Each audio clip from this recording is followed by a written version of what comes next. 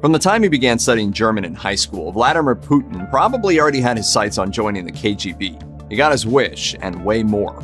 This is the story of Putin's KGB career, a career that took him right into the Kremlin as president of Russia. Vladimir Vladimirovich Putin was born in St. Petersburg, Russia, then known as Leningrad, on October 7, 1952. Although his parents Maria Shelemova and Vladimir Spiridonovich Putin had two other sons, they both died as young children. As a result, according to childhood biography, they became protected parents who did the best they could to keep Putin alive and well. Both parents worked in factories after the Second World War, and Putin himself claimed in his official state biography that he came from, quote, an ordinary family. It was a simple upbringing, a communist upbringing. His father was a party member, while his grandfather used to be Stalin's chef. His childhood involved practicing judo and reading spy novels. By the age of 14, he was excelling academically and was admitted to the prestigious school number 281 for high school, where he began studying the German language. Intellectual Takeout reveals that around the same time, Putin decided to have a go at becoming a spy and went to a local KGB branch. After asking for an appointment to discuss his future career, the receptionist put him in touch with a dutiful senior agent, who advised him to join the military or study law, but in any event, not to contact the agency again. 5 years later, Putin followed the senior agent's advice and went to study law at Leningrad State University. While at university, Putin met Anatoly Sobchak, one of his law professors who would become important in his future political career. During his final year at Leningrad State University, Putin was finally contacted by the KGB. After being put on a probationary track, he officially joined the agency after graduating in 1975. A Wilson Quarterly article, The Once and Future Russia, explains that initially Putin was relegated to a local Leningrad branch rather than being given, quote, a more desirable foreign post. Former KGB agent Oleg Kalunjin claimed that all that office did was harass dissidents and ordinary citizens, as well as hunt futilely for spies. And despite the millions of rubles and thousands of man-hours spent, between 1960 and 1980, not a single spy was caught by the local Leningrad KGB. Putin was a, quote, low-level cog. Radio Free Europe reports that Putin's work with the Leningrad branch mainly consisted of recruiting foreigners who came to the Soviet Union and Soviet citizens who communicated with foreigners or were going abroad. In 1983, Putin married Lyudmila Alexandrova Shkrebneva, who worked as a flight attendant for Aeroflot at the time. The KGB, which stands for Komitet Gosударственной Безопасности, was the Soviet Union's intelligence agency, security agency, and secret police rolled into one. Although the modern KGB was established in 1954, it had its roots in the Cheka, established by Vladimir Lenin in 1917. According to PBS, the KGB had their hands in everything from running the Gulag labor camps to engaging in espionage. The agency conducted assassinations as well, with nearly untraceable poison often a go-to weapon, according to Big Think. The Atlantic reports that Vladimir Putin was recruited to the KGB by Yuri Andropov, then chairman of the KGB, as part of the agency's attempt to bring in people from different societal groups. During the 1970s, Andropov developed a recruitment scheme to bring some new perspectives into the KGB and create an atmosphere for finding new ideas and dealing with the state's myriad problems. In 1985, Putin received a foreign posting, working in Dresden, East Germany under the cover of a translator. Although information on his time there is scant, his duties were apparently similar to those in Leningrad. The Washington Post reports that Putin likely sought out East Germans who had a plausible reason to travel abroad, such as professors, journalists, scientists, and technicians, who could covertly link up with agents permanently stationed in the West. But according to Politico, it's possible that Putin had a far more significant role. A former member of the Red Army faction, a far-left German terrorist group active from 1970 to 1998, claimed that Putin supported their operations. Since the organization had difficulty buying weapons in West Germany, they'd reportedly pass a list of weapons off to Putin and his colleagues, who would make sure that an agent in the West would set up a drop-off in a secret location. However, since most of the Red Army faction members are either in jail or dead, this claim is difficult to verify. In 2015, however, an investigation by Corrective revealed that Putin likely had more authority in Dresden than initially suggested, possibly responsible for a plan that involved blackmailing a professor with, quote, pornographic material. There's even a suggestion that he took part in an operation tasked with stealing technological secrets. Though little is known about Putin's Dresden assignments, he was rising through the ranks of the KGB during his time in East Germany. The Moscow Times reveals that by 1990, he had become a lieutenant colonel, and the year before had been given a bronze medal for, quote, outstanding service to the East German National People's Army. The KGB was closely intertwined with the State Security Service, or Stasi, of the German Democratic Republic, or East Germany. The Stasi participated in their own intelligence and secret police activities, but the tie between the two services was so close that Stasi officers were considered, quote, Czechists of the Soviet Union, according to author John O. Kohler. East Germany was also significant for the KGB because it lay on the front lines of the Cold War. It was a place where agents could cross from one side to the other, and it held more than 300,000 Soviet troops and an assortment of Soviet intermediate-range missiles. According to a Stasi defector, the GDR could do nothing without coordination with the Soviets. The Stasi's surveillance operations were instrumental for the KGB. Monitoring hundreds of thousands of German citizens, the Stasi's amassed millions of documents, and the KGB kept tabs on those who could take justifiable trips abroad. In the secret Stasi files, over 10,000 people were marked as being, quote, of interest to the KGB. According to the New York Times, in 2018, Putin's Stasi photo ID card was even discovered in German archives. And although this doesn't imply that Putin worked directly for the Stasi, it proves that Putin had access to the Stasi's headquarters in Dresden, most likely for recruiting locals for his intelligence work. As the Berlin Wall came crumbling down, the tide started to turn. It took a month, but eventually the protests reached Dresden. Time magazine reveals that in 1989, German protesters gathered outside Vladimir Putin's office and threatened to storm the building, calling for an end to the Soviet-backed government. In his official biography, Putin claimed that he frantically requested instructions from Moscow but received no reply. The BBC reports that Putin and his KGB colleagues decided in lieu of official instructions, they should simply burn all evidence of their work. Putin himself recalls, I personally burned a huge amount of material. We burned so much that the furnace burst. According to Russia Beyond, the most prized documents went to Moscow, but everything else went up in flames. Although Putin realized that the GDR's collapse was, quote, inevitable, according to The Atlantic, what he regretted was the fact that the Soviet Union had lost its position in Europe. Although intellectually I understood that a position based on walls and water barriers cannot exist forever. But I wanted something different to rise in its place, and nothing different was proposed. That's what hurt. The fall of the Soviet Union in 1991, coming shortly after the end of communist rule in East Germany, was for Putin and like-minded colleagues a crisis of epic proportions. When I say that the fall of the USSR was one of the greatest catastrophes of the 20th century, I'm talking about a humanitarian catastrophe above all. By 1991, Putin had returned with his family to St. Petersburg and retired from the KGB. But in 2004, he claimed that there is no such thing as a former KGB man.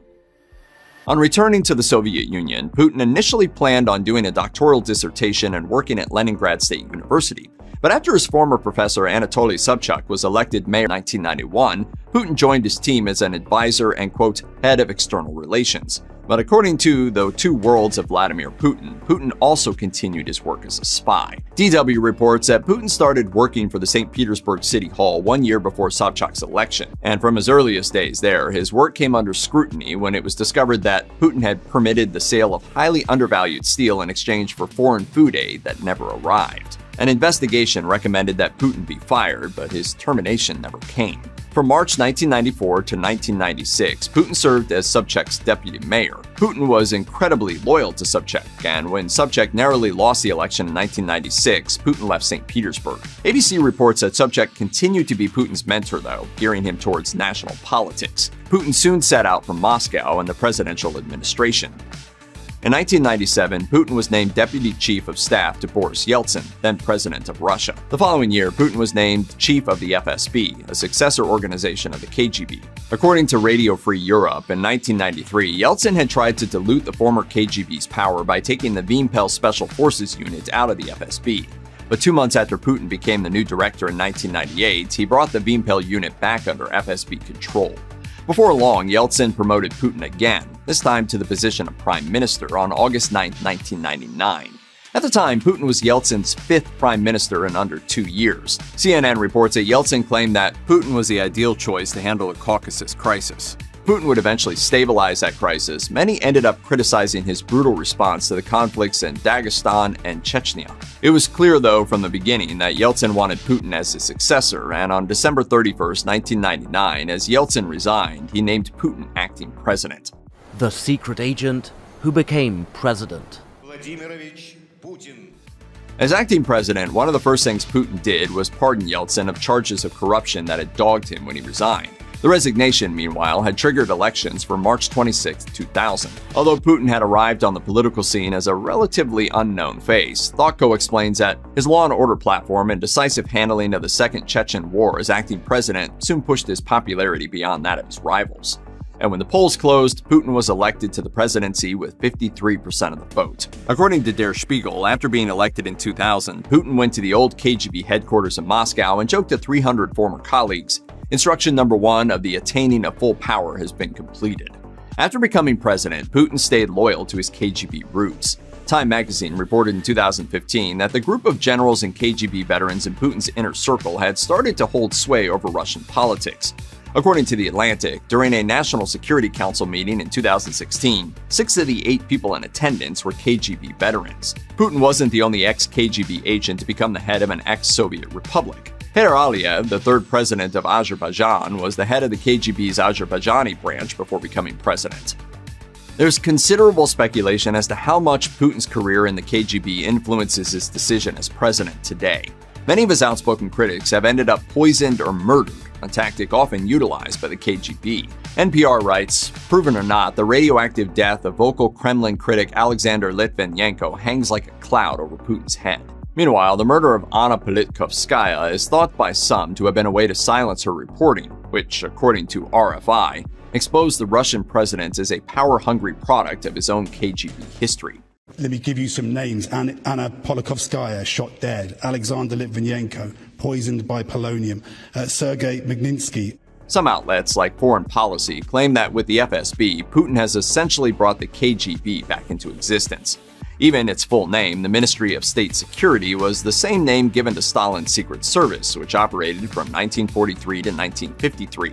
And by combining domestic surveillance with foreign espionage under Putin, the FSB has operationally returned to its KGB roots. In the end, even though the Soviet Union fell, as Catherine Belton writes, the institutions the security men worked in did not break down, nor did their personal networks disappear. Having seen what mass uprisings can accomplish in Germany, in his time as president, Putin has been quick to suppress dissent. As First Post reports, Putin's security forces crushed a wave of anti-government demonstrations in 2012. Currently, the Russian president repeatedly jails opposition leaders and activists. The Allied powers ultimately defeated Germany and Japan in World War II, but that victory was far from assured. What would happen if the Third Reich had won the war in Europe? Would Germany have control of Africa? Keep watching to find out. It's a well-known fact that the Nazis killed 6 million European Jews as part of the so-called final solution, as well as large swaths of other vulnerable populations. The genocide ended with the Allied invasions of Germany and Poland at the end of the war, as part of the German defeat. Had Hitler and the Germans never lost, the program of organized death would likely have continued apace, presumably on track to kill off much more of the Jewish population on the continent. Horrific as the legacy of the Holocaust has been, could it have been even worse? The Holocaust Encyclopedia, published by the U.S. Holocaust Memorial Museum, put the total Jewish population of Europe at about 9.5 million. By those figures, another 3.5 million people could have eventually been killed, adding even more souls to the already grim tally. The real figure may have been slightly lower, though. The 9.5 million cited included the Jews of the Soviet Union, tens of thousands of whom lived in the autonomous Jewish oblast of Russia's Chinese frontier. These people lived far from Nazi territorial ambition. 9 to 9.5 million people seems like an inevitable, if truly bleak, toll. Hitler was serious about establishing a new German land empire. By 1942, Hitler ruled most of the European continent and huge sections of the Soviet Union as well, all the way to the Caspian Sea. And then he's going to turn his attention to the east, which he sees as the natural field for German expansion. Contrary to popular belief, though, Hitler didn't aim to conquer the world. He planned for Russia's Ural Mountains to form the eastern perimeter of the Third Reich. It's unclear, though, what Hitler wanted to do with the UK. The Nazis had planned Operation Sea Lion to occupy the British Isles, but Hitler seemed to go back and forth on whether England belonged in the Third Reich in the cultural sense. Operation Sea Lion would have been a bloodbath if it had ever been launched, but its corollary, Operation Green, the plan to invade Ireland, would have likely gone much more smoothly for the Germans. The Irish Times reports that the Irish army was seriously outgunned, with many of its divisions relying on bicycles, earning them the sneering nickname of pedaling panzers. But as in England's case, it's not clear that the Celtic island was Third Reich material. We can imagine that after its occupation and the extermination of its Jews and other vulnerable peoples, Ireland might have been permitted nominal independence and a docile pro-German dictator. So what about the fate of the United States? Hitler had no plans for invading the USA. He underestimated America's fighting capability, refusing to believe that a nation of mongrels could defeat his Aryan empire. The logistics, too, would have been even more daunting. With the Wehrmacht already stretched thin across Europe and Africa, occupying another large continent would have been impossible. Canada, a British subject, might have fared worse, with Hitler as its head of state instead of King George VI. This means, however, that the United States could potentially keep fighting. Another atom bomb might have ended up being dropped on Berlin or another European city, decimating them like Hiroshima and Nagasaki. In 1941, the U.S. Air Force began work on the Convair B-36 bomber, which could reach Berlin from a Canadian air base without refueling. The B-36 would not be ready for mass production until 1948, the year America's atom bomb arsenal reached 50 warheads. That's 50 cities worth of carnage, enough perhaps to bring the worldwide Third Reich to its knees. It's not guaranteed that Japan would win its war against the Allies if Germany won its own, but a German victory would mean the subjugation of the British Empire, including Australia, as well as the Soviet Union and possibly the United States. But our greatest days, they lie ahead. Sieg Heil. With its enemies out of commission, Japan's brutal expansion would theoretically meet almost no opposition. Japan would be the master of the Pacific, from the western shores of North America to the border of India. It would have been the biggest sovereign power in the world. Once Hitler had seized the oil and rich farmland west of the Urals, he planned to hand the rest of the defunct Soviet Union to Japan. The empire of the rising sun would certainly have swallowed more of mainland China.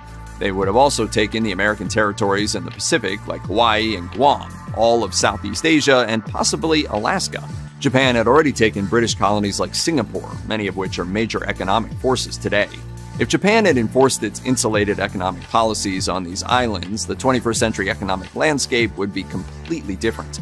Without Asian trade and manufacturing, there would be no globalization. Germany, too, had Pacific colonies directly in the Japanese Empire's path. It's unclear whether Hitler would have had to concede Germany's former Pacific colonies to his Asian allies, or if he would fight to reclaim them.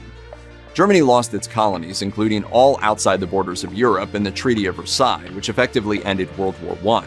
These included the aforementioned islands in the Pacific, but more importantly, a significant number of African territories as well. These included regions like Cameroon and Togo in the west of Africa, Tanganyika, now known as Tanzania, and Burundi in the east of Africa, and Namibia in Africa's southwest.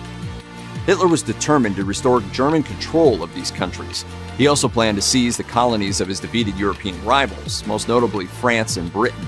Most of Africa, besides the Italian, Vichy French, and the Spanish enclaves, would likely be speaking German and flying a swastika banner. The Nazis enjoyed a fair amount of support among some of South Africa's Afrikaner population, which had historically opposed British rule and was quite experienced in creating and dominating a racial underclass. Some South Africans even formed pro-Nazi militias in anticipation of their unification with the Third Reich. It's not hard to imagine an African managerial caste reporting to Berlin and manned by Afrikaners, enforced by some version of apartheid from the Sahara to Madagascar. Benito Mussolini was one of the most notorious dictators of the 20th century, but how did his empire come crashing down? What happened in his gruesome final moments? And how did he wind up in a monastery after his death? Keep watching to find out. Mussolini was an Italian political leader turned fascist dictator who ruled the country from 1925 until 1945. He was one of Hitler's most important allies in World War II and a vicious despot to boot. Mussolini's National Fascist Party rounded up socialists, restricted the press, and imprisoned suspected anti-fascists without trial. He started his own fascist youth group similar to the Hitler Youth and called for the expulsion of Jews from Italy in an attempt to align with his German counterpart. This policy led to the death of 8,950 Italian Jews in Nazi concentration camps between 1943 and 1945. Mussolini was able to dominate Italy using an organized group of ex-soldiers known as the Black Shirts. Founded in 1919, the Black Shirts used violence to instill fear and keep Italians in check. At the same time, Mussolini's regime turned out endless propaganda and took steps to enshrine his permanent rule as Il Duce into law. This all came crashing down, however, after the breakout of World War II. As the war turned against the Axis forces, Mussolini became worried about being handed over for his crimes. He had a stroke of luck, however, when the German military took over control of northern Italy in 1943. Mussolini subsequently ran Hitler's puppet government in the region until the Allied forces finally triumphed in 1945. Discovering that the Nazis intended to surrender him to the Allies, Mussolini attempted to flee the country and make for the Swiss border. He did this by pretending to be a German soldier driving in a convoy. But he and his mistress, Claretta Petacci, were quickly caught. They were given a trial by a group of partisan soldiers and condemned to death. Mussolini reportedly told his captors, "Let me save my life and I will give you an empire." But his pleas went unheard. On April 28, 1945, Mussolini and Petacci were shot and killed by a firing squad. His last words were reportedly, "No, no." One witness observed, "Mussolini died badly." No one is officially sure who killed Mussolini and Petacci, but it's generally assumed that it was the work of Italian communists. Mussolini's story didn't end with his death, though. His body and that of Petacci, along with the corpses of several other executed fascists, were dumped on the cobblestones of the Piazzale Loreto in Milan. A public announcement was made about the bodies, and a crowd quickly gathered. One man kicked the jaw of Mussolini's corpse. Another woman fired 5 shots into the corpse's skull, one for each of her dead sons. The body was beaten, urinated on, spit on, whipped, and had flaming objects thrown at it. Finally, the bodies of Mussolini, Petacci, and 4 others were strung up by the ankles to the crowd's delight. Piazzale Loreto was a significant place for this to occur.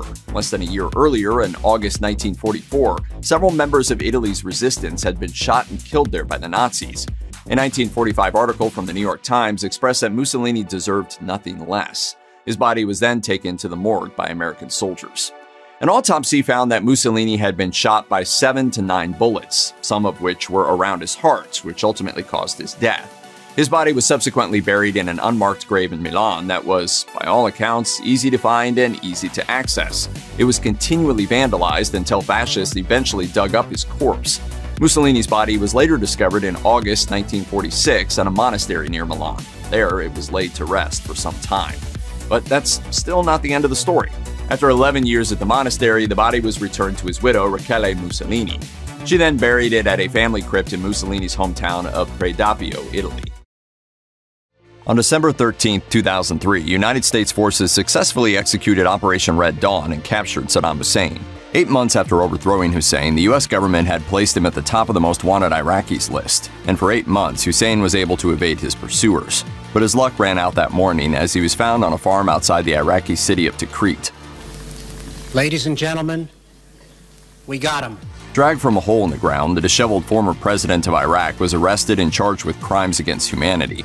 Following a trial conducted by the Iraqi Special Tribunal, Hussein was found guilty on November 5, 2006 and sentenced to hang. After Hussein lost a last-minute appeal to the Iraqi Supreme Court, his death sentence was carried out on December 30th. Hussein's road to leadership was paved with the blood of his political enemies. At the age of 22, Hussein was part of an assassination plot to execute Iraqi General Abdel Karim Qasem. The plan was botched, however, and Qasem was only wounded in the attack. After fleeing Iraq to Egypt, Hussein and his fellow Ba'athist party members regrouped with better organization. He returned to Baghdad in 1963 to participate in a coup that toppled Qasem's government, resulting in Qasem's murder. 1968 proved to be an important year in Hussein's power trajectory. His first cousin, Ahmed Hassan al-Bakr, became the first Ba'athist president of Iraq. Hussein was appointed to be the head of internal security, a role that allowed him to stay close to his cousin.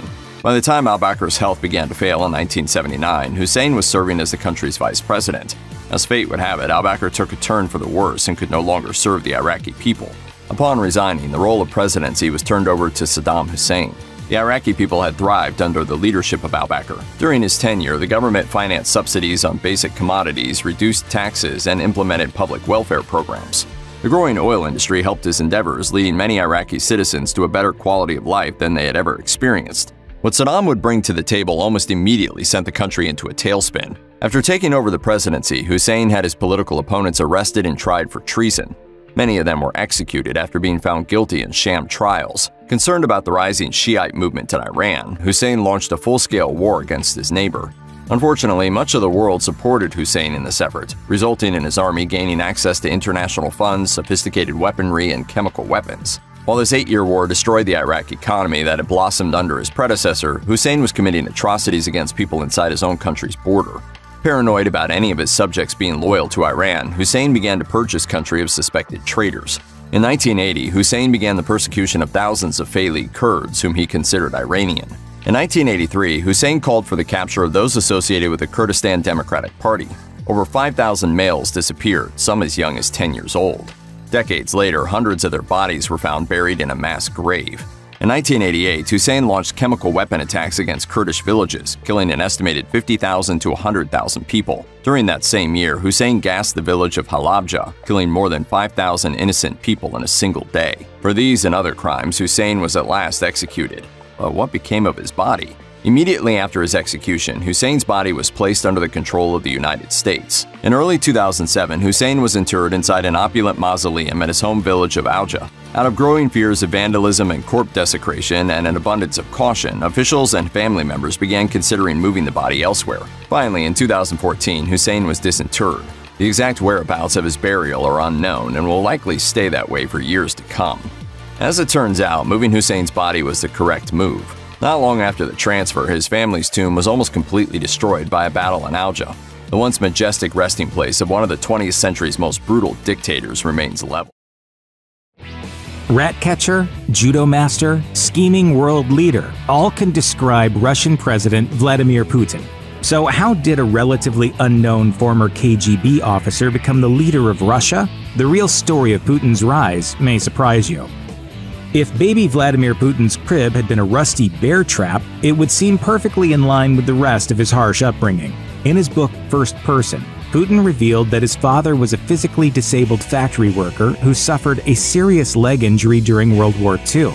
Putin's mother swept streets, cleaned lab equipment, and did other odd jobs for meager pay.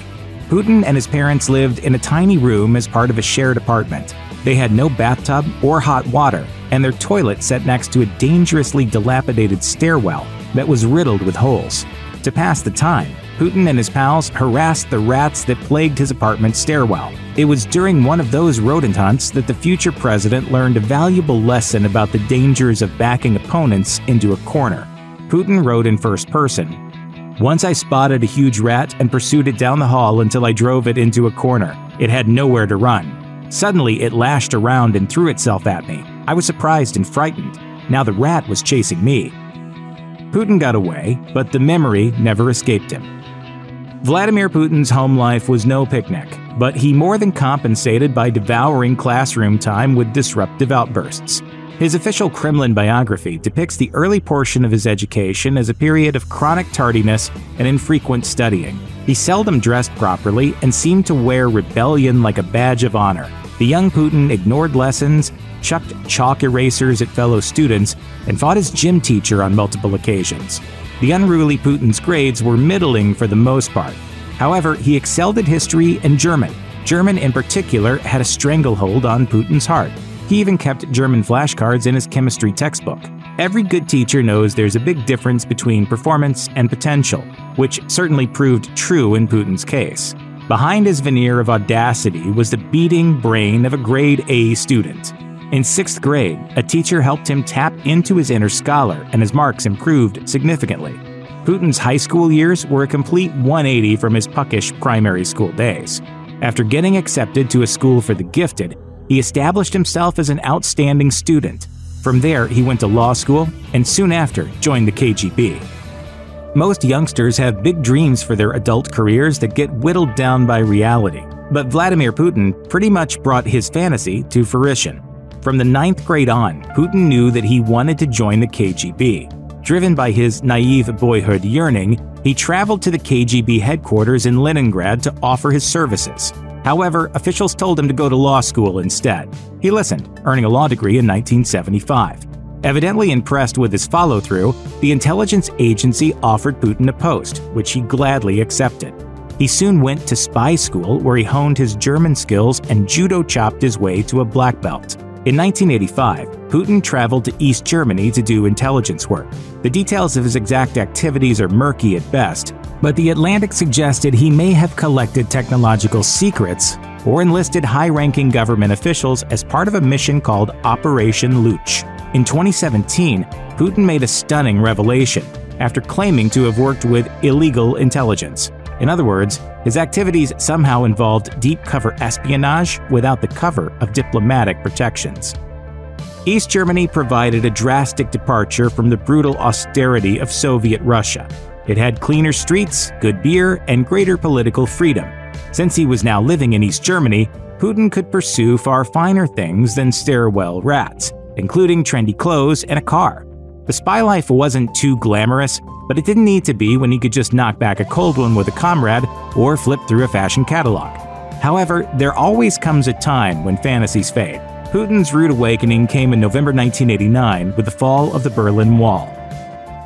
The wall that the East Germans put up in 1961 to keep its people in will now be breached by anybody who wants to leave. Citizens had already been pouring into West Germany, but once freedom seemed assured, many began turning their attention and aggression toward the Soviet officials who had long stifled their freedom. Fearing violent upheaval, Putin desperately sought support from Moscow officials, but instead of getting the tanks he requested, Putin received a harrowing reply. "We cannot do anything without orders from Moscow, and Moscow is silent." The words were deafening.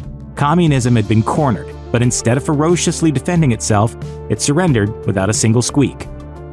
Soviet influence is collapsing before his eyes, and he calls home, he radios home, and home isn't there. The Atlantic succinctly summarized how this influenced the disillusioned spy. Putin learned that his future activity in the KGB or otherwise could not be guided by blind loyalty to an ideology or to specific political leaders. His loyalty had to be to the state itself. After crashing to earth from his communist cloud, Vladimir Putin wanted to create a system grounded in nationalistic fervor and subservience to ruling institutions. During his first stint as Russian Prime Minister, he fleshed out that vision in a 1999 document titled Russia at the Turn of the Millennium. Commonly referred to as the Millennium Manifesto, the document presented Putin's reading of Russia's past and future prospects. In the document, the then Prime Minister primarily attributed Russia's history of political upheaval to a divided populace. Denizens had grown overly enamored with foreign concepts like free speech and individuality. For Russia to take its place in the pantheon of great nations, citizens needed to unite under a muscular central government. Rather fittingly, 2 days after unveiling his manifesto on Russian destiny, Putin became president. 10 years separated the fall of the Berlin Wall and Vladimir Putin's ascent to the Russian presidency. During much of that intervening period, Putin was a relative unknown, and once he became known, he aroused little confidence among political experts. Even when Boris Yeltsin promoted Putin to prime minister in 1999, analysts largely agreed that the upstart would have limitations as far as what he could accomplish. Putin's track record up to that point was fairly barren. After serving briefly as deputy mayor of Leningrad, Putin worked under President Boris Yeltsin between 1998 and 1999. He started as a liaison between the Kremlin and lower government offices, became head of security for a while, and soon got tapped to be prime minister. 5 months later, Yeltsin stepped down and named Putin president. In less than 2 years, Putin had gone from being a political question mark to a giant red exclamation point. However, as the Washington Post reported, the young president won public approval by waging an aggressive war against Chechen rebels and touting himself as a tough guy. When the time came to officially elect a new Russian president, Putin won decisively. Future starts here and now. Future is you. RT hilariously refers to Vladimir Putin as a, quote, judo knight, and features him swiveling his hips and tossing docile opponents about like dolls. Judo is so essential to Putin's identity that he politically aligns himself with billionaire judo enthusiasts. Some have even referred to his inner circle as a judocracy. According to Newsweek, this Putin views judo as a philosophy that teaches self-control, the ability to feel the moment, to see the opponent's strengths and weaknesses, to strive for the best results.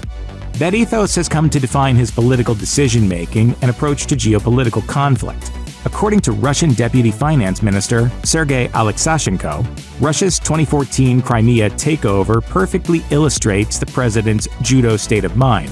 According to the Deputy Finance Minister, rather than engaging in a bloody battle, Putin curried favor with ethnic Russians in the Ukrainian military, largely eliminating the need for fighting. Viewed in light of Alexashenko's assessment, it seems fair to say that the judo knight turned his opponent's main line of defense into a defect. In a similar vein, political wonk Nikolai Petrov has argued that Putin uses economic sanctions on Russian businessmen to consolidate power. It seems that in a world where geopolitics often gets likened to chess, Putin trips up adversaries by playing a different game altogether. In many ways, Vladimir Putin is a historical hybrid, a Soviet-era holdover adapted to modern times. That becomes abundantly clear when one examines the way he wields information as both a shield and a weapon. As Wired explained, unfettered information makes Putin uncomfortable, given his KGB training. For years, knowledge was what you stole or withheld from others, not something you nakedly shared with the world. Moreover, the collapse of the Soviet Union coincided with increased internet access and intellectual independence. In Putin's mind, it was a sign that society had veered off course and needed correcting. As president, he resolved to return Russia to a kind of pre-knowledge state.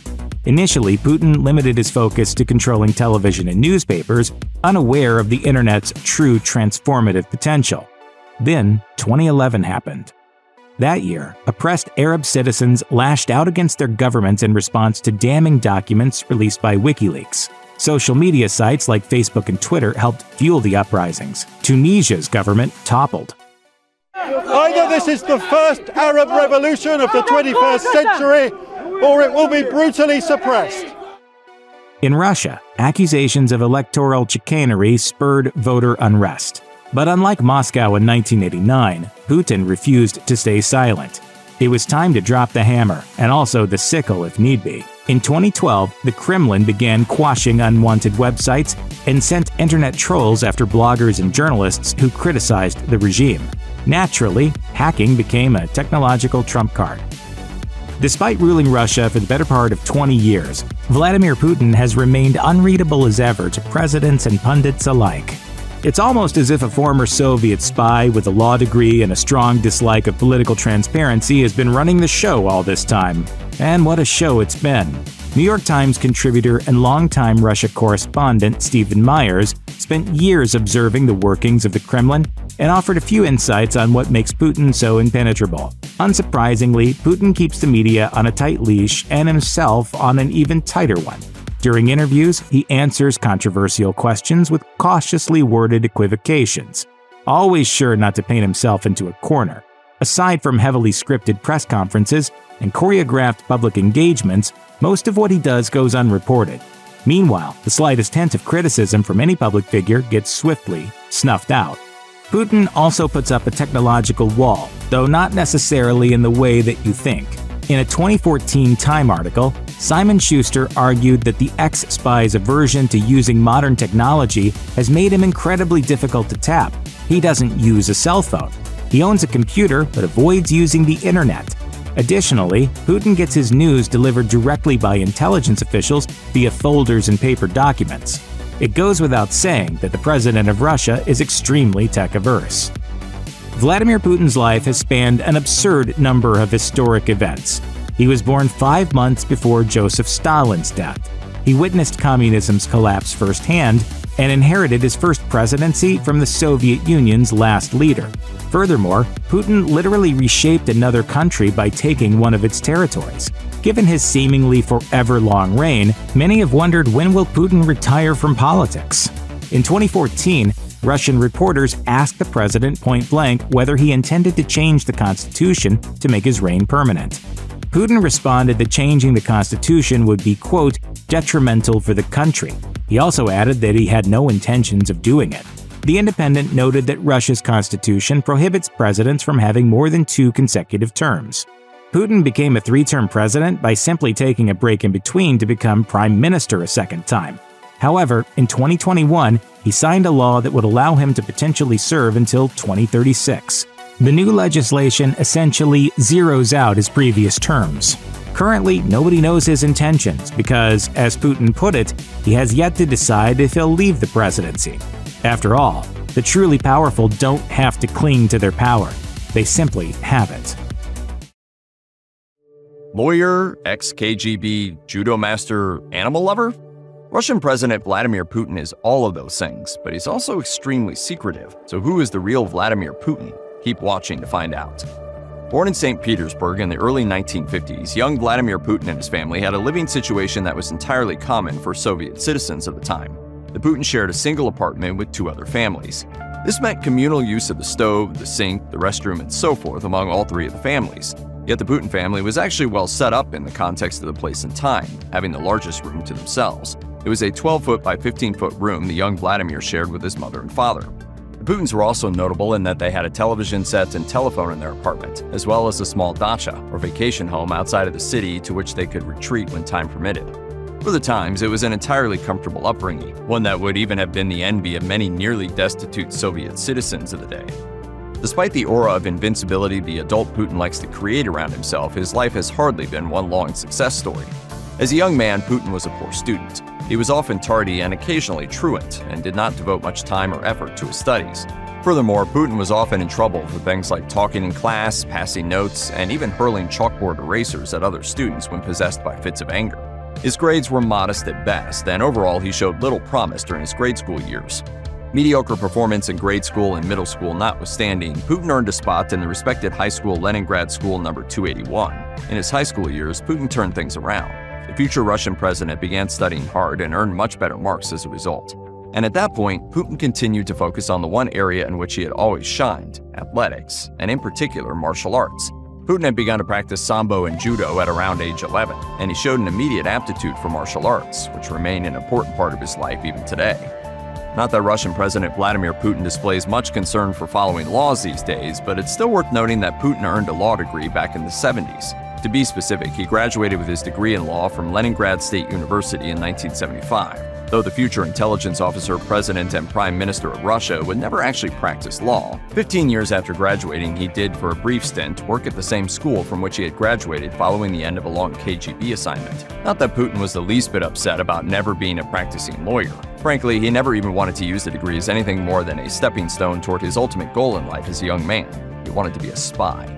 The young Vladimir Putin became enamored with the KGB after reading about the agency's clandestine work, and at the tender age of 15, even showed up to a local KGB outpost to volunteer to join the service.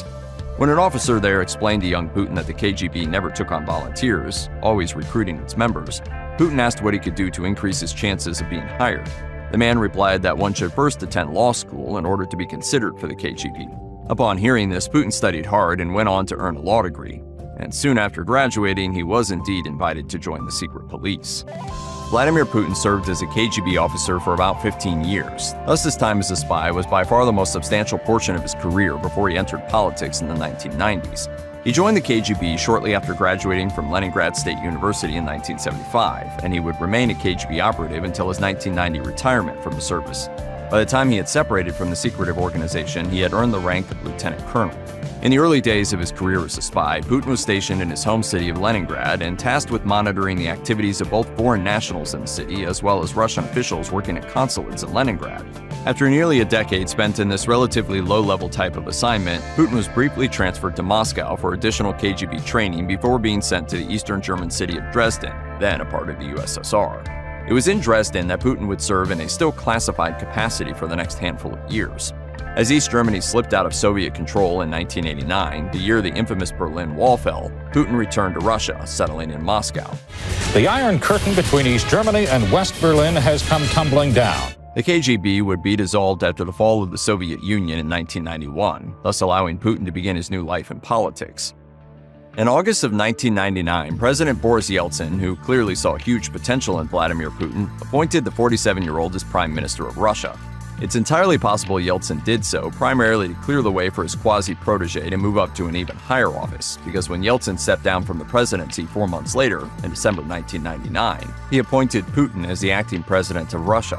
Putin would be elected to the office in his own right in March 2000.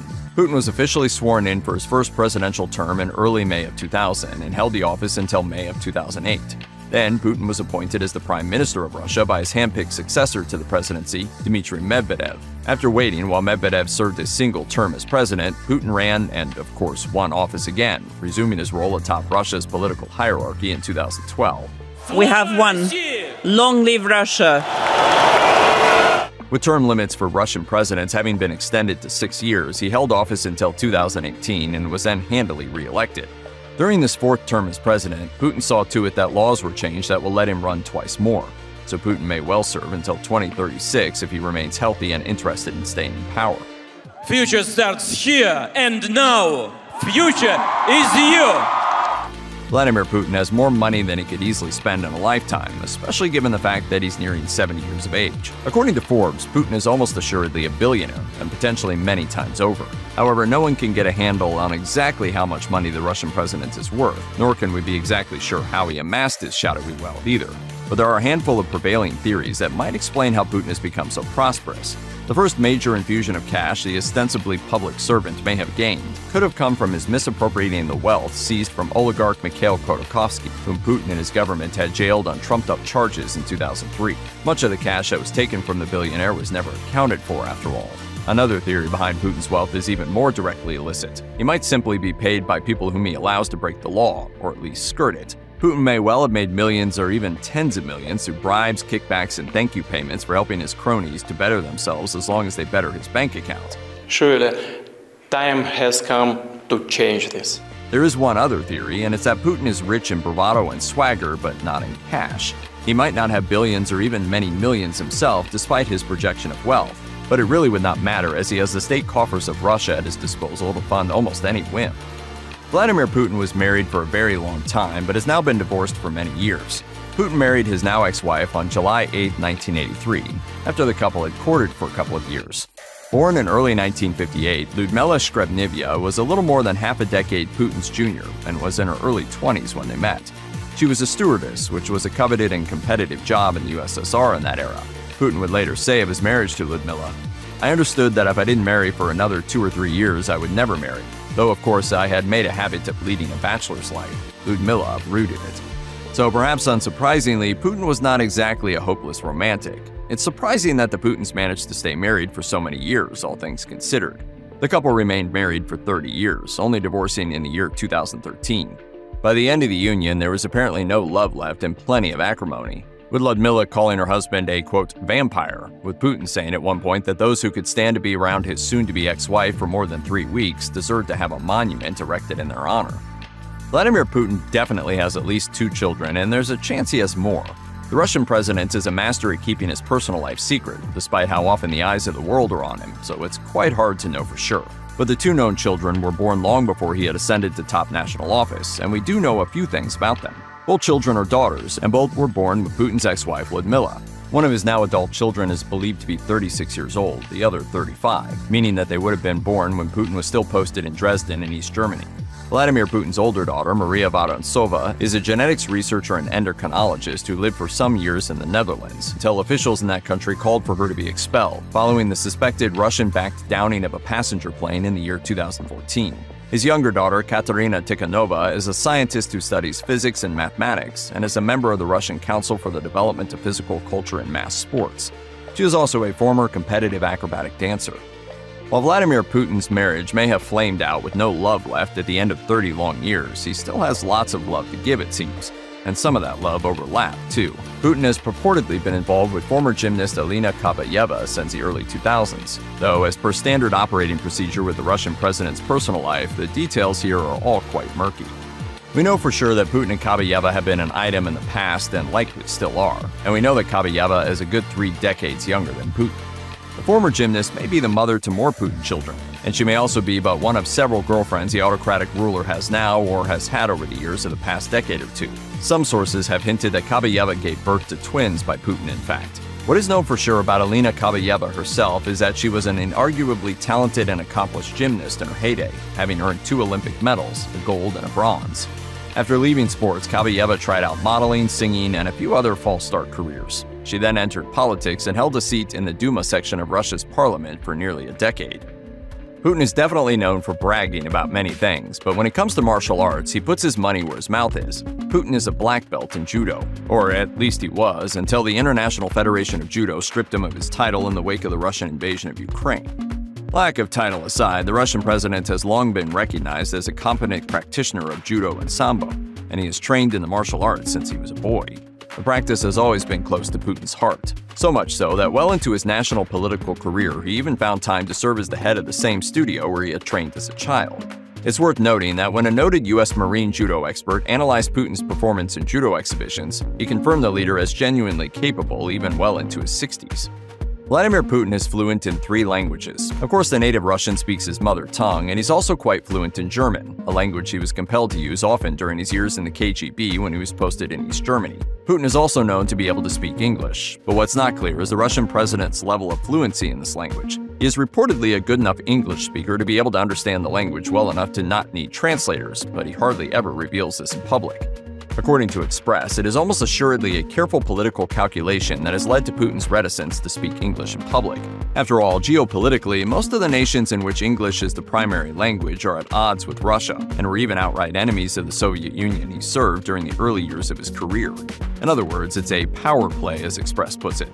He has admitted to knowing the language, though, and does use it privately, such as when he spoke directly to director Oliver Stone on several occasions while the American filmmaker interviewed him in 2017. Do you like it? Very much. Yeah, it's good. Yeah. Putin does, for the record, often speak in German in public. Before the 2022 invasion of Ukraine, Vladimir Putin has a long history of ordering assassinations, or at least doing so tacitly, though no one paying much attention has any doubts who is directing things. Of the many deaths that have resulted from Putin's directives are those of journalist Anna Politkovskaya, who was shot to death in the fall of 2006 following her revealing reporting of the ongoing Russian aggression in Chechnya. Putin also surely okayed the poisoning death of former intelligence officer turned defector Alexander Litvinenko in London in that same year.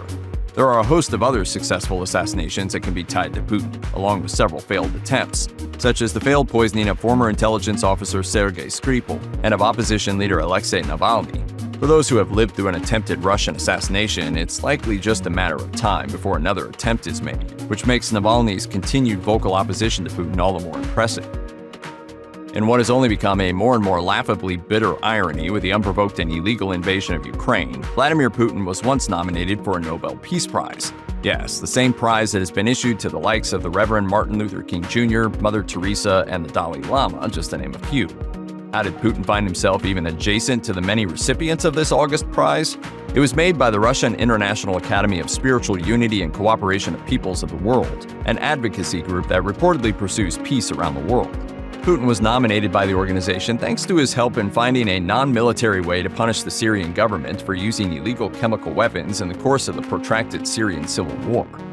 This is, of course, the same Vladimir Putin who worked closely with the government of Syrian President Bashar al-Assad on matters such as securing a 50-year lease for Russian extraction of phosphate in regions of Syria.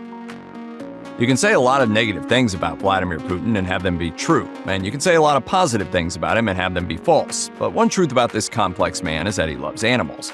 Now, that's not to say he does not kill animals at times, whether he is hunting big game with a high-powered rifle or fishing while conspicuously shirtless. But nonetheless, he has a soft spot for furry friends. For instance, there was the time that Putin leapt to his feet and snatched a dog held hanging from its scruff by Turkmenistan's president. Putin then cradled and calmed the puppy, protecting it with a notable tenderness. Additionally, there have been many times that Putin has been photographed cuddling with big cats, such as leopards and tigers met at animal sanctuaries. It's quite likely that President Vladimir Putin is a very rich man, and it's quite unlikely anyone will ever know the true extent of his wealth. But if you want to get an idea of his likely riches, look not to a dollar amount alone, but also to other less liquid assets, like those on wheels, for example. According to the India Times, Putin may own as many as 700 cars. While the most visible car associated with Putin is his official state car, an RS Senate limousine, it is hardly his only vehicle.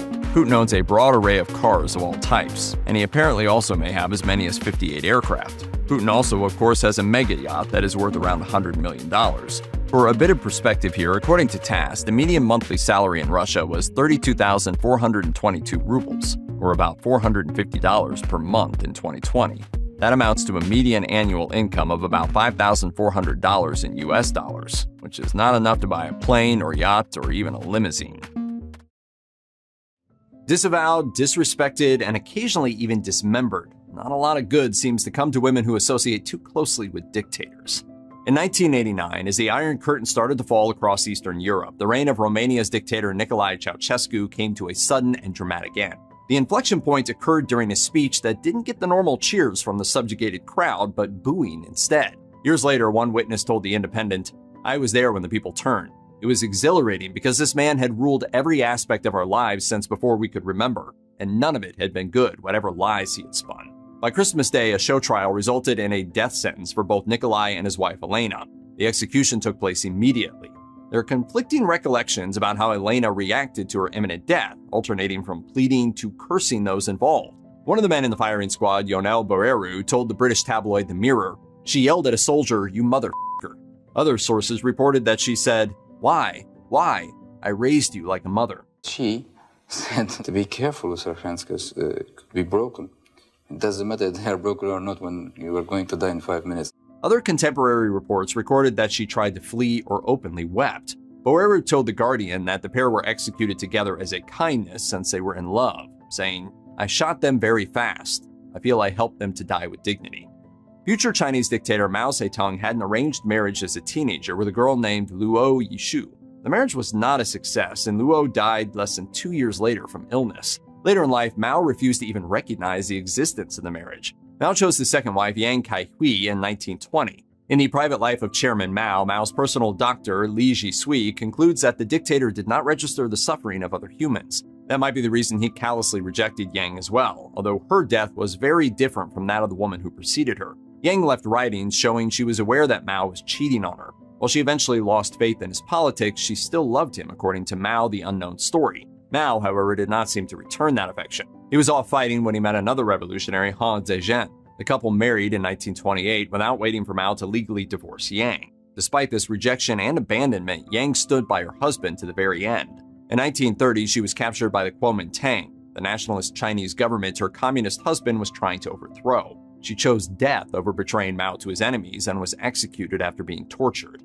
Mao Zedong's final marriage was to actress Zhang Qing, who would go on to become almost as infamous as her husband.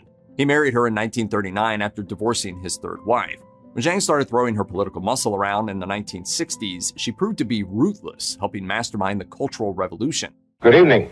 Mao Zedong, the most powerful influence on China since Confucius, has died at the age of 82.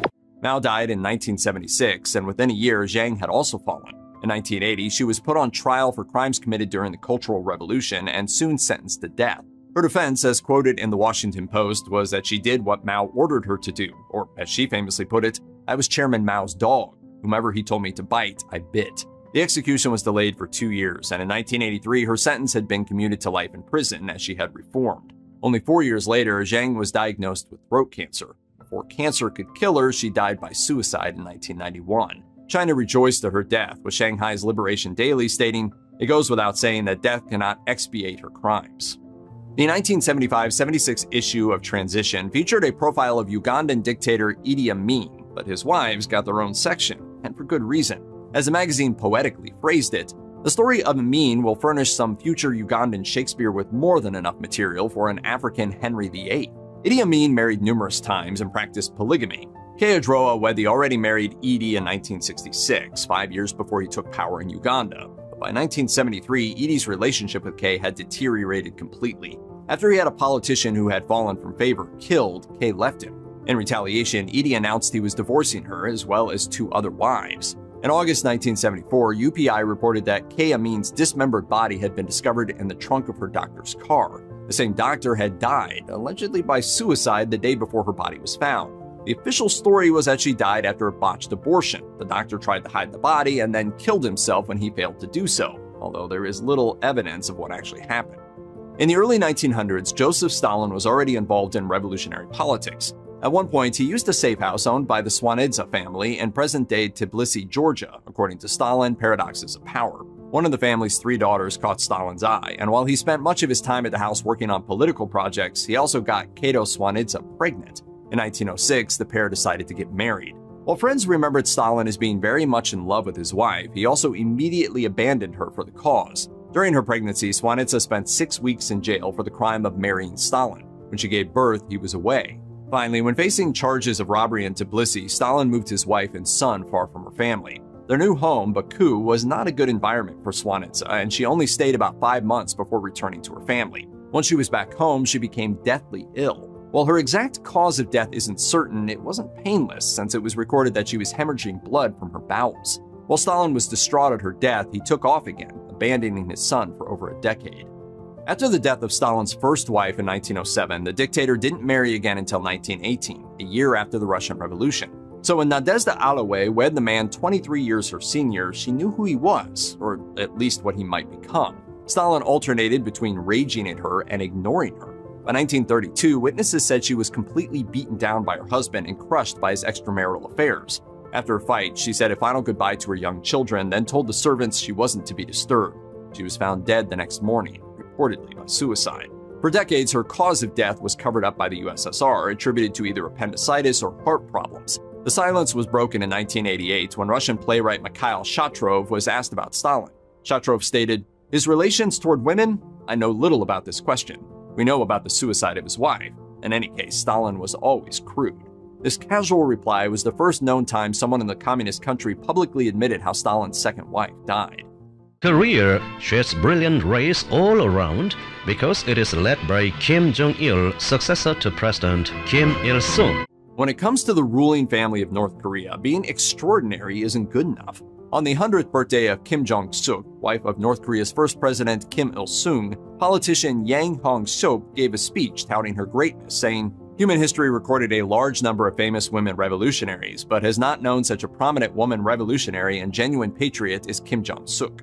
Of course, when it comes to women in a hereditary dictatorship, there's only one thing that really counts: giving birth to a son. As Yang put it, she brought up leader Kim Jong-il as the rising sun, and thus gave the people the highest honor and happiness of being blessed with the illustrious leaders generation after generation.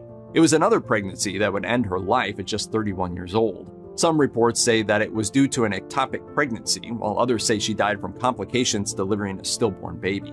Official North Korean reports, on the other hand, say she died because she had put all her strength into fighting for the country. Kim Jong-suk died in 1949, 1 year after the founding of North Korea. Her son, future dictator Kim Jong-il, was 7. Mao Fu-mei was the first wife of Chiang Kai-shek, the former dictator of China and Taiwan. The arranged marriage was disastrous from the start. Mao moved into the Chiang family home and watched as the dynamics of the household destroyed what little chance her marriage ever had. She later remembered, "I kept quiet and seldom spoke. The situation went from bad to worse, and Kai-shek soon became impatient with me. I dared not say one word to defend myself. All I could do was to weep secretly over my utter helplessness." The marriage had been arranged by Chiang's mother, so it was only after she died that Chiang divorced Mao. He later wrote, "For the past 10 years, I have not been able to bear the sound of her footsteps or seeing her shadow." After the divorce, Mao continued to live in the Chiang family home. In 1939, during the Second Sino-Japanese War, Japan's military tried to punish Chiang by bombing his hometown. Mao was killed by a bomb as she fled at the air raid warning. Later, her son with Chiang would lay a stone at the site of her death, reading, "It takes blood to wash out blood." Yugoslavian dictator Josip Broz Tito married several times and didn't remember all his marriages fondly. When it comes to Tito's relationship with his first wife, Pelagia Belousova, fellow politician Milovan Djilas later said, "It seemed as if he wanted to blot out every trace of it from his life and his memory." In 1936, while still married to Belousova, he met Johanna Koenig, who also went by Lucia Bauer, and quickly divorced Belousova to marry her. The marriage was a short one. In 1938, Bauer was arrested during Stalin's purge of potential political dissidents and sentenced to death after a sham trial. Shortly after her execution, Tito made a public statement expressing his disappointment in not noticing his wife's treachery. Bauer is not usually included on lists of Tito's wives, and author Neil Barnett writes that this was a deliberate cover-up. Tito was so secretive about his life, even his birth date is up for debate. Shortly before Tito died, he declared to his personal physician, "If you think you know me and know who is Tito, you are hugely wrong, doctor. You do not know who is Tito, nor will you ever know. No one met Tito, nor will meet him." Eva Braun met Adolf Hitler in 1929 when she was 17 years old, and he was more than 2 decades older. While many people know the name of the woman who chose to be with one of the most infamous men in history, the biography Eva Braun, Life with Hitler, says that the public perception of her probably isn't accurate. Eva Braun is always portrayed as the dumb blonde who had the misfortune to fall in love with the devil, and this is an image that needs to be corrected. She was capricious, an uncompromising advocate of unconditional loyalty towards the dictator, who went so far as to die with him, and he adored her. In the Führer bunker in Berlin towards the end of World War II, Braun was upbeat and threw semi-secret parties. She was not living in reality. She tried to push away everything that was disturbing her. Still only 33, she was staying with Hitler to the end, and they both knew it.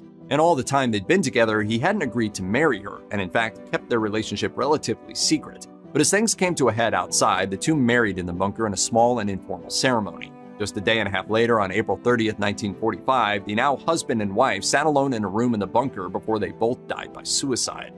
In many ways, it's astonishing that Nadezhda Krupskaya lived as long as she did. The wife of Vladimir Lenin, she was a key player in the young Soviet Union, but once Lenin died in 1924, some of her vocal opinions put her at odds with Joseph Stalin. As Toxic Politics explains, Stalin had getting rid of his enemies down to a science. It should have been simple to take out this interfering widow and revolutionary figure. Yet 15 years after her husband's death, Krupskaya was still alive and talking.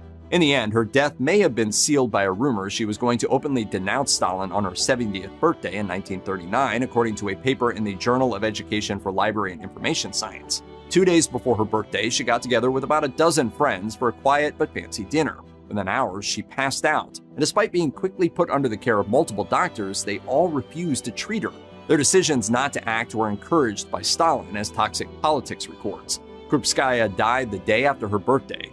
While the cause of death was blamed on everything from appendicitis to food poisoning to a blocked intestine, most sources give credence to the most logical explanation. Stalin had her poisoned. It was the closing days of a war that claimed the lives of millions and the end of the rise of the Third Reich. How did it end? Deep underground? With another death that was more tragic to witnesses than the end of Hitler himself? By the spring of 1945, Russia's Red Army was converging on Berlin, and Adolf Hitler, with his longtime mistress Eva Braun, had retreated to the so-called Führer bunker, an above and below ground complex near the Reich Chancellery, the center of Nazi government in the German capital. Construction on the Führer bunker began in 1936 before war even broke out. It was finished in 2 stages, the last one concluded in 1944. The Führer bunker was 2 connected shelters, and it was finally appointed with expensive rugs and art, among other luxuries. Soon, life in the bunker became chaotic, and addicted to opiates and living with Parkinson's disease, Hitler's health only worsened along with the prospects of winning the war. In the Führer bunker along with Hitler was Nazi chief propagandist Joseph Goebbels and Hitler's own private secretary. That was Martin Bormann, a longtime member of Hitler's inner circle and the man who controlled access to the Führer. Hitler, Braun, and Goebbels' wife and family, who were also in hiding, would all kill themselves just hours before the fall of Berlin. With those deaths and the subsequent Allied victory, the Third Reich was no more, and the Second World War, in Europe at least, had mercifully come to a close. Thanks in part to the book Hitler's Last Day, Minute by Minute, the final hours of Hitler's life are recorded in chilling detail. Did you ever hear him mention suicide? Yes, after April 22nd. He talked about it constantly. As the story unfolded, the fate of those hidden with Hitler became clear, and one of history's darkest moments was resolved as Adolf Hitler, among mankind's most brutal and malicious dictators, came to his end. In total, Hitler would spend 105 days living underground. The last time Hitler ever saw the sunshine was on April 20th, his 56th birthday. After that point, he never emerged from the Führer bunker again. With news that Italian fascist dictator and Hitler ally Benito Mussolini was captured and killed by Allied forces, and with many of Hitler's inner circle turning on him, it was becoming clearer and clearer that the war was lost and the Third Reich was finished. Supplies and munitions were running low for the German army, and the Soviets were expected to take Berlin at any moment. Hitler had one final task to complete before he carried out his final act, though, as Sky History notes. Only a matter of days before Adolf Hitler and Eva Braun would end their lives, the couple decided to get married. The marriage ceremony was performed by Walter Wagner, an attorney, notary, and devout Nazi who had reportedly never even met Hitler before the wedding ceremony. In the civil ceremony, both pledged they were of pure Aryan blood, in keeping with Hitler's philosophy of racial superiority and of a master race.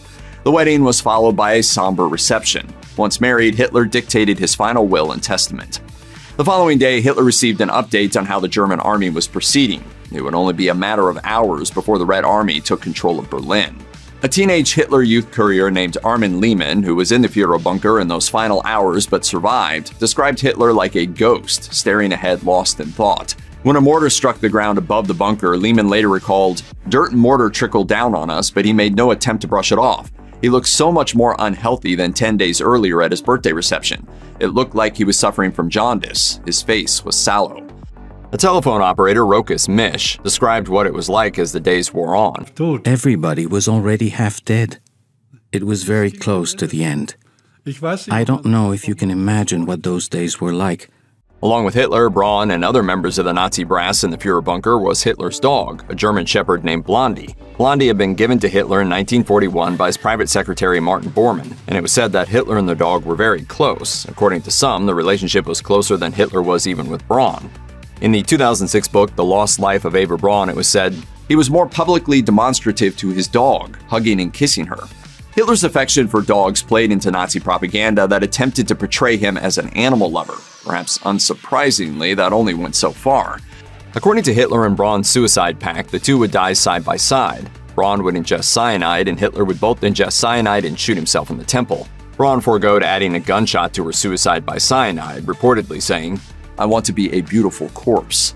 First, though, Blondie would also die to test the effectiveness of the cyanide capsule one day prior to Hitler and Braun's own suicide. One of only 2 survivors from the Führer bunker later recalled the death of the dog affecting those in the underground bomb shelter more so than the death of Eva Braun. On April 30th, 1945, and with Allied forces advancing, Adolf Hitler decided the time had come for himself and his wife to follow through on their plan to kill themselves, rather than face possible capture by Allied forces. Around noon on that day, Hitler told Bormann, "The time has come. Fraulein Braun and I will end our lives this afternoon." After eating his final meal of spaghetti and salad, Hitler met with Goebbels, who urged the tyrant to reconsider and to escape instead. Hitler would not be moved, telling him, "You know my decision. I'm not going to change it." At that point, Hitler and Braun entered their private chambers for the final time. A shot rang out through the bunker, and Hitler was later discovered, bloodied and slumped over, with Braun by his side. History says that their bodies were cremated in the Chancellery Garden per Hitler's wishes. Also keeping with Hitler's final will and testament, Goebbels was named Chancellor in Hitler's stead, but Goebbels too would die by suicide along with his family. As predicted, Berlin fell to the Allies with an unconditional surrender from the Germans 8 days later, and one of the worst moments in world history had finally come to a close. A family rift, a secret death. You might have heard of North Korean leader Kim Jong-un, but who changed his diapers? Keep watching to learn about the woman whose identity is a tightly guarded state secret. Kim Jong-un, the supreme leader of the Democratic Republic of North Korea, is one of the most famous public figures across the world. However, despite his infamy, the backstory of his lineage remains under the radar. While his father was Kim Jong-il, the previous leader of North Korea, information about his mother, Ko Young-wi, is a secret, according to the New York Times. The mystery around her has continued even after her death in 2004. According to NK News, a media website run by North Korean defectors, part of the reason Ko remains out of the spotlight is because her in-laws did not approve of her. For starters, she had been working as an actress and dancer when she first met Kim Jong-il in the 1970s. The rift between Ko and her in-laws was apparently bitter enough that Kim Jong-un sought revenge on behalf of his mother following his ascension to the chairmanship. According to the New York Times, Kim blamed his uncle for aggravating the bad blood and had him executed in 2013. That said, Ko had a bigger so-called shortcoming in the eyes of the North Korean elite, a half-Japanese bloodline.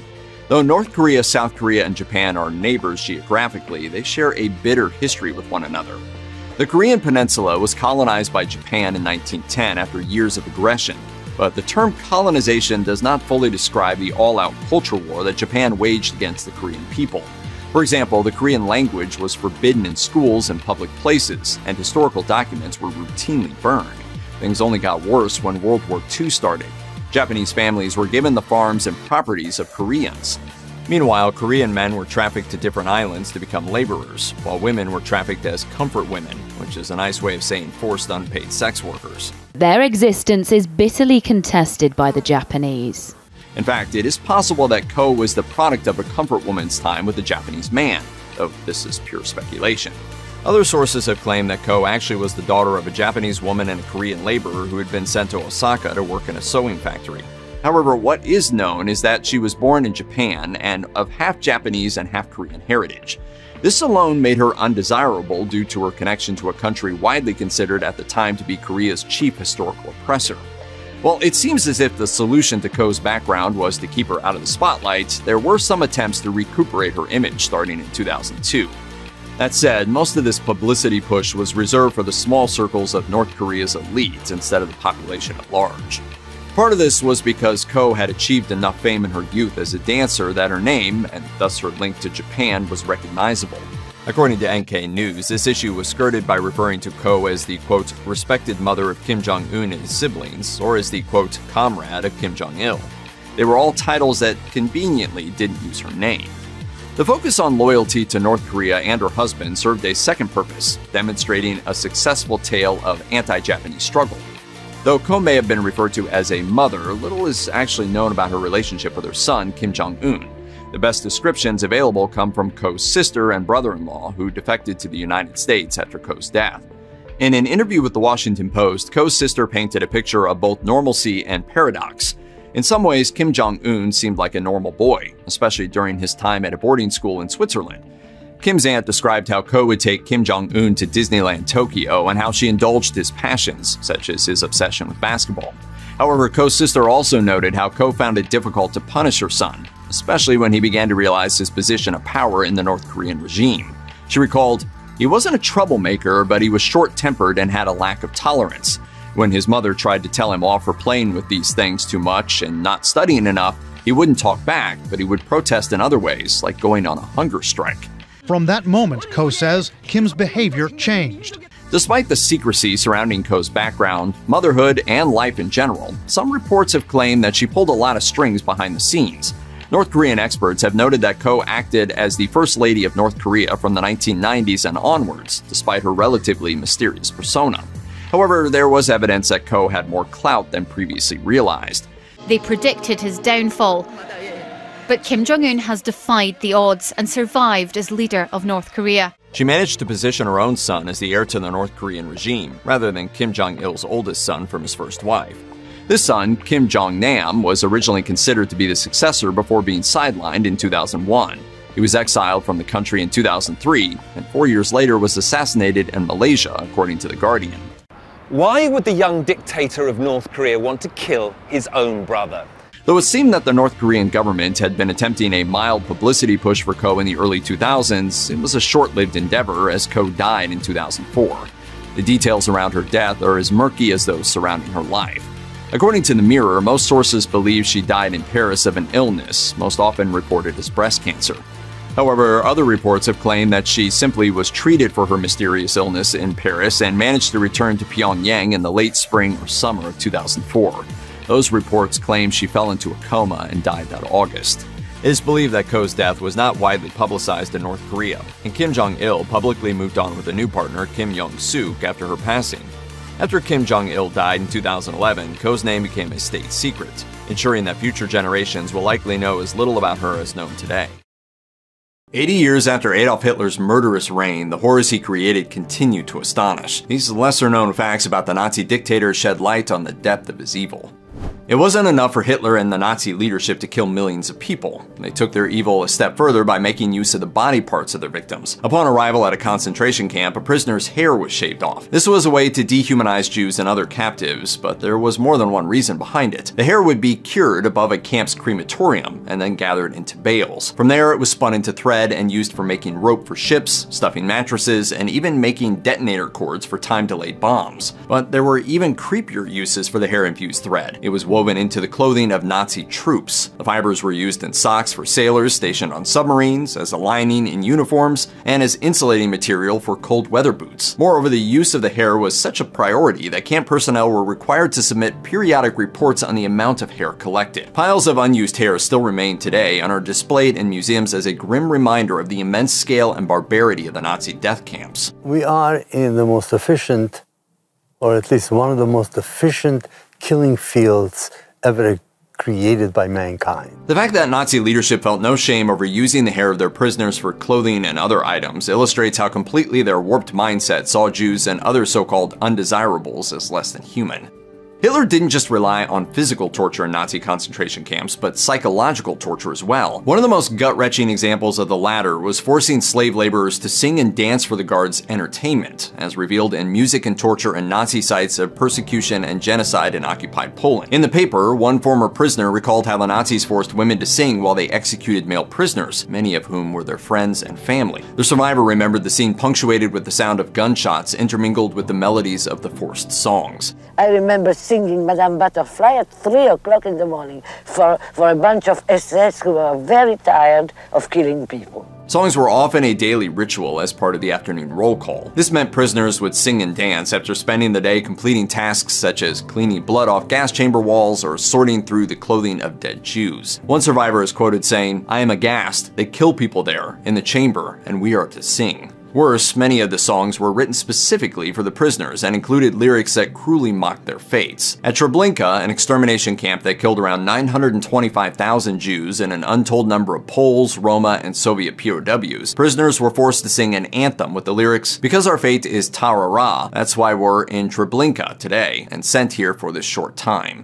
Though children are generally considered the most innocent and helpless members of society, the Nazis had no shame in torturing and killing babies, toddlers, and kids. In fact, members of the regime often actually targeted children. There were two sick reasons behind the policy. The first was that children were a drain on resources and had little to no value as laborers. The Nazis couldn't make a profit off their child prisoners. And as the Nazis were obsessed with creating an Aryan master race, anyone else of reproductive age or who could reproduce in the future had to be exterminated. As explained by the Holocaust Encyclopedia, children posed a particular threat to the Nazis' plan to annihilate the Jewish people, because were they to survive, they would grow up to parent a new generation of Jews. Children were often the first to be condemned to death in the camps, and were sometimes driven away as their parents watched. This horror was recreated in a heart-wrenching scene in the film Sophie's Choice. Women who were pregnant or of childbearing age were treated similarly, and often sent to the gas chambers first, as part of the Nazi Selektion, or selection process.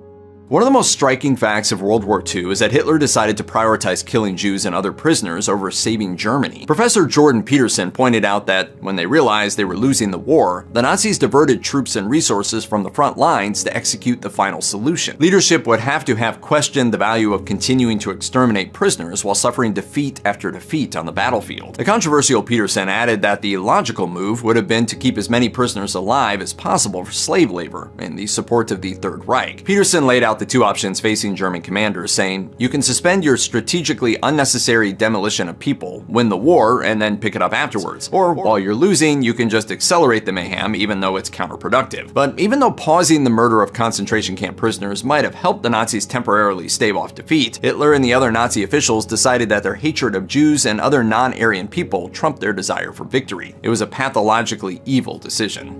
Hitler found it cruel to consume meat and was a vegetarian, though it's been speculated that he sometimes indulged in a sausage or two. In fact, Nazi Germany enacted scores of animal rights laws and even established one of the first international conferences on animal protection. It is forbidden to force-feed poultry.